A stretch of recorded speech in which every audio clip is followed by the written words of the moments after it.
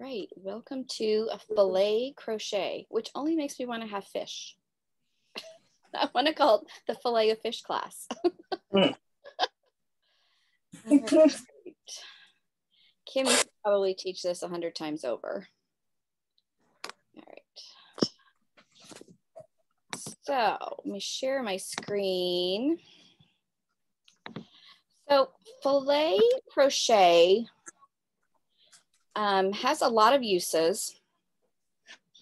It's really just a way of using spaces in your crochet, which are often called mesh. It looks like mesh, you know, like open mesh, and double crochets to create blocks that can create a design. So I'm going to come back to this, but this is the beginning of a heart design. And it's just a series of open blocks and filled blocks. The only thing you really have to maybe check yourself is when you're making your, it depends on how particular you are. When you're making your double crochets, some people make shorter double crochets than they do chains. So these may not look like squares. They may look more like rectangles, or they may look too short. So you have options there. This happens to be a double crochet with a chain one space in between them. If you felt like you needed more space, you could do a chain two space in between. It would still just be counted as a space though. Or you could make an extended double crochet, which makes the double crochet a little bit taller. I didn't find that it really made that much of a difference to me as I was going along, but you do have options if you feel like when you're working on something and you don't like the way it's coming out. You do want to watch your tension as you're making your spaces, that you don't make them too tight, so that they will block open and be a nice square. The only other thing you really need to be able to do is recognize your stitches. You need to recognize that this is a chain one space and a double crochet.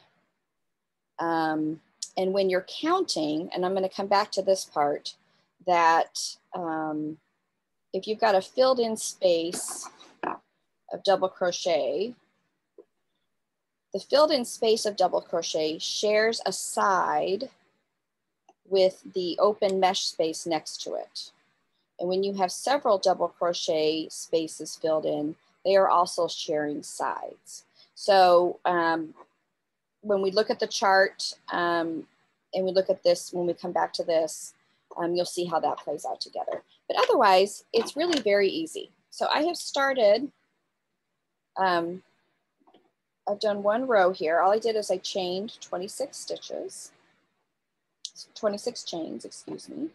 And then I did a, this end, I did a chain, I went into the 6th chain from the hook so that I could have stitches. I could have 1, 2, 3, 3 stitches be my, act as my double crochet and still have a chain one space there. And you'll see as we come back across. And then I did double crochet, skip a space with a chain one, double crochet, skip a space, chain one. So it's all double crochet, chain one, double crochet, chain one. If you felt like after you're doing this row that you wanted a little more space in here, you could have done a double crochet, chain two, skip a space, double crochet, chain two, skip a space. You could have done that as well. All right, so here is an example of a filet crochet pattern. So this is what we're making. It's like a little coaster with a heart design inside. What's really nice about filet crochet is that you can really graph anything. You could graph an initial, you could graph an animal, anything that you can get a graph of, you can turn it into a filet crochet pattern. So my first row, all of my my odd side rows are on the right and my even side rows are on the left because I'm working back and forth. This was my, using my legend,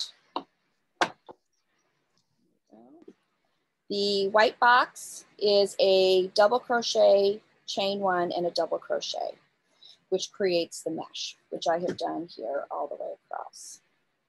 Okay. Row 2, coming back as I flip it over, is going to have 1, 2, 3, 4, 5 open mesh. So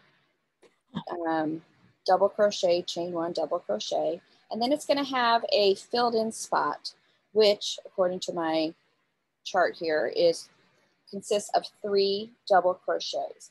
So I'm going to work across to that to show you how we work that. All right, so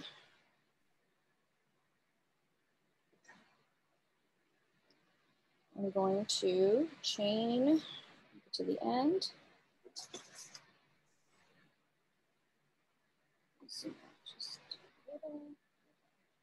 And chain 4. 4. Turn.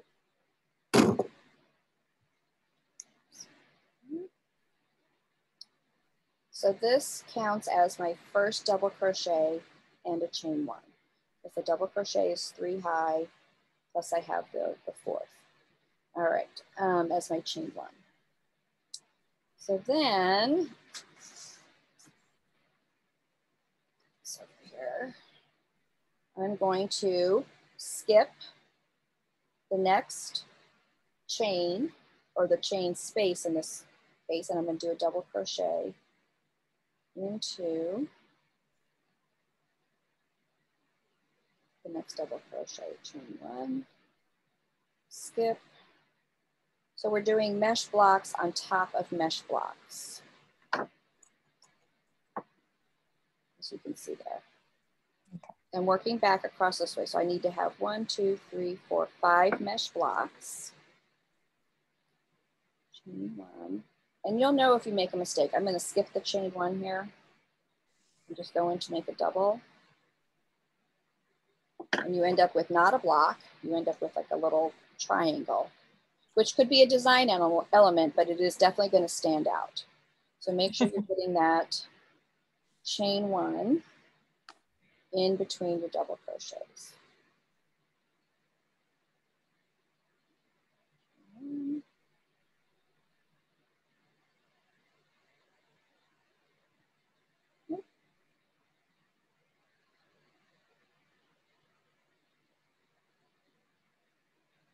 I love these tulip hooks. So nice. I like my clover hooks, but sometimes it feels really nice to use a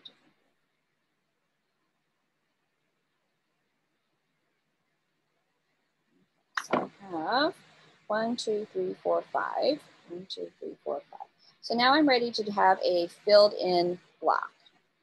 So a filled in block consists of 3 double crochets, but the block is also sharing a side, 2 sides actually, with open mesh blocks. So I've actually already created the first side of my block with that double crochet. So I'm going to put a double crochet into this chain space, and you have the option, you can either put the double crochet into, without a chain 1 in between, into the actual chain space, which is what I prefer, or you could put it into the actual stitch. It's total preference. It does look a little different. It does pull a little different. I think going into the actual stitch chain is a little fiddly and slows me down, but some people like that. So that can be a total preference. So that one I'm going to leave like that. And then I'll make the 3rd one in the top of the next double. So now I've got 1 mesh block. And now I'm ready to continue on with 1, 2, 3, 4, 5 open mesh blocks. I've already got the double crochet for my first open mesh block, one of the sides, chain 1, and continue across. So as long as you can follow a chart and make sure you recognize what row you're on, whether you're working for, on the right side or the wrong side, and you could put a marker. to help do that.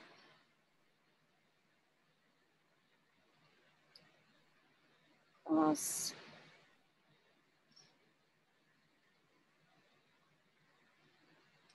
This would be a really nice way to put, if you're doing a baby blanket, you can add a, so then my last one needs to go into, because remember my chain counts as a double crochet and a chain one. So I'm going to skip this one and go into the top of the next. And this gets straightened out like I'll crochet with either a border or blocking.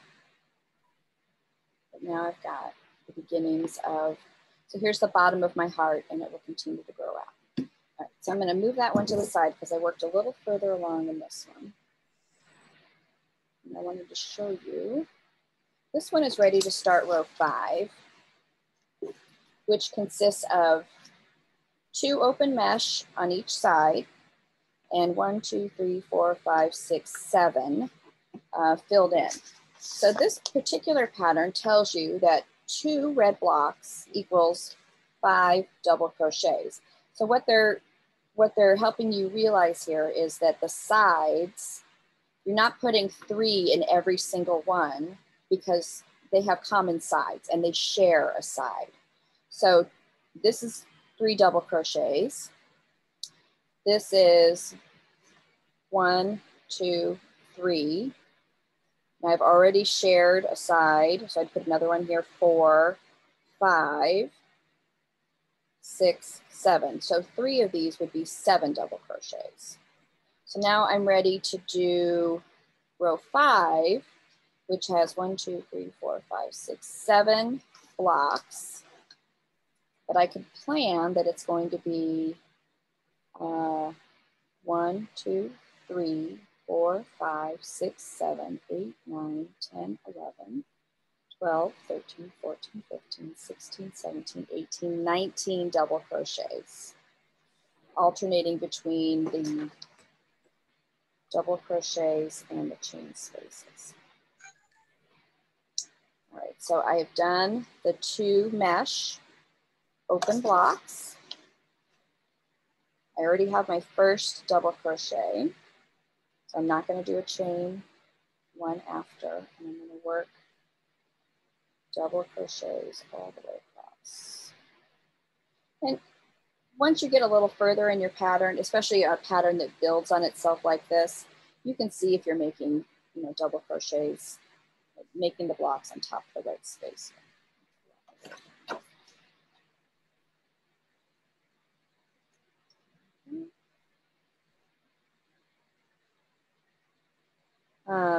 But like I was saying, if you were doing a baby blanket and you were doing it in double crochet, you could work like that, a little initial or a name into the corner by adding a little filet crochet graph into the corner of it, which would be cute. And I've got some patterns to share at the end here with some different ways. But if you are looking at crochet patterns, this filet crochet is a tag that comes up. So you can search, search by that tag. It's often combined with other techniques, and I've got a couple of patterns to show you that do that. With mosaic as well. Okay, let's see where I'm at here. All right, so I knew I needed to have, I'm just gonna move this onto the white so it's a little easier to see. All right, so I have 1, 2, 3, 4, 5, 6, 7, 8, 9, 10, 11, 12, 13. How many did I think I needed?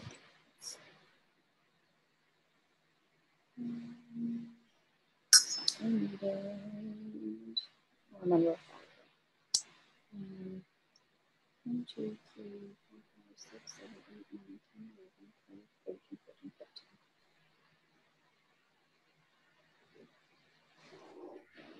2 more. which makes sense because I need to go on top of this block and fill in this block.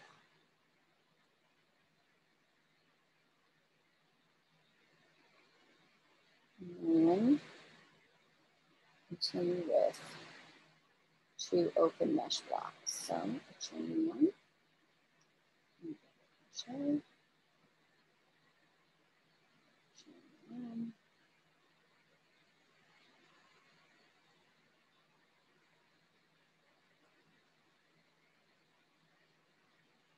and skip a space.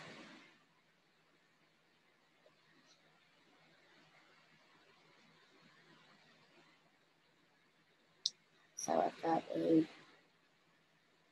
nice pattern going here. So I could continue on and fill in, and I would have end up with this nice heart shape. And then this particular pattern then has you add a border, which just finishes it off. So you could see this as a block in a quilt. This, or you know, that I want maybe a dish. You could do this as a dishcloth too, maybe on a slightly finer yarn. This is a worsted weight, so that the holes wouldn't be quite so big, but that could be really nice. Are there questions about filet crochet? It's really pretty easy. I'm going to show you some examples, and then you might have questions. All right, so this one is, you may have seen on Ravelry. This is called Lucy's Kimono. And you can see it is making a diamond pattern with the filet crochet. And it's basically just a wrap that comes across. This one here is called the filet poncho, which looks like little window boxes. It's all just open mesh and double crochet. And then this one is, it's got rows of filet crochet added to give this little zigzag design in it with just open spaces and combinations of open spaces. This one is in my queue to do, the Hotel of Bees shawl, which I think is so cute. And this is a combination of all different kinds of crochet, but the 2 like honeycomb shapes here are done with filet crochet, which give you that effect. And it's also got some overlay, mosaic, as well as regular crochet. It's got some overlay down here at the bottom as well. And that's done in the Chic Just Stonewashed River Wash, which is really pretty. Here's a tote bag, similar with the honeycomb design at the top. And this one's called the Favo Tote by Wish Upon a Hook. And I'll put the links to all of these on the website too. I thought that one was really cute. Was that poncho the Life of Bees or something like that? This one, this is the Hotel of Bees shawl. Yeah, I did that one. Yeah, that one's really pretty. And then this one is done all in filet crochet, these cute little sheep, and they've changed colors obviously, but you can see it's just combinations of filled in mesh and open mesh and changing colors at the same time to get these cute sheep designs. There's another one, I didn't see it so clearly. This one's called the Juno baby blanket. Maybe you can see that. And it's just sheep. So you insert anything here. You could, graph, using graph paper, come up with letters or any kind of animal. And there's so many graphs out there that you could fill in. And that just makes a really cute baby blanket too. And this particular pattern, it's called the Juno blanket pattern, has row by row directions as well as a graph. So in all of the patterns I looked at, they all seem to do it a little different in that sometimes it's a chain 2 space, sometimes it's a half double crochet in deciding how they want the picture to look. But the idea is the same. You've got blocks that you're filling in either as an open mesh or with 3, and I would say 99% of the time it's a double crochet. 3 double crochets to fill in a block. Okay. And that's all I have on Filet Crochet today. I told you it was going to be short. So you can even do it with the lace weight that I'm assuming for like doilies. Absolutely. You can, yes. You can use it with any weight. There were a lot of patterns with fingering weight. There were a lot of patterns like the Lucy's kimono. This one I think is done out of a whirl. There's several rainfall kimono that's done out of a whirl. So just, you know, and it's just creating like the diamond pattern. And you can play around with that too. So it's just recognizing that you're filling in blocks of space and those blocks share sides.